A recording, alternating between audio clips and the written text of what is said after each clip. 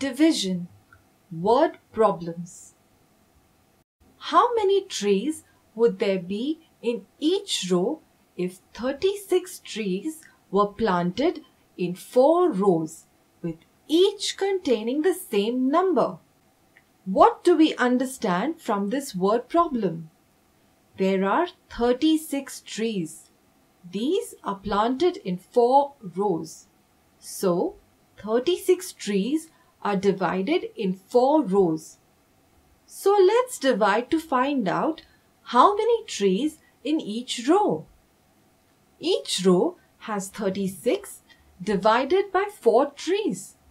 So 36 divided by 4 is 9. That means each row has 9 trees. How many rooms would 27 students need if 3 students share one room? What do we understand from this word problem? There are 27 students. 3 students share one room. We have to find the number of rooms.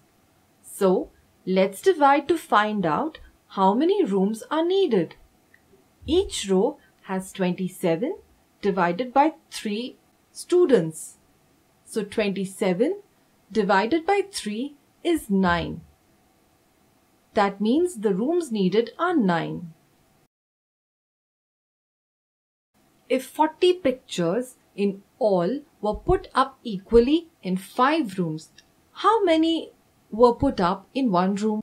What do we understand from this word problem? There are 40 pictures. They are divided across 5 rooms. We have to find the number of pictures in one room. So let's divide to find out how many pictures in one room.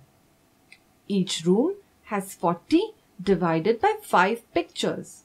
So 40 divided by 5 is 8. That means the pictures in one room are 8. 18 books in all are given to 9 students to read. If each student got the same number of books, how many books did each one get? What do we understand from this word problem? There are 18 books. They are divided across 9 students. We have to find the number of books that each student has. So let's divide to find out the answer. Each student gets 18 divided by 9 books. So 18 divided by 9 is 2. That means each student gets 2 books.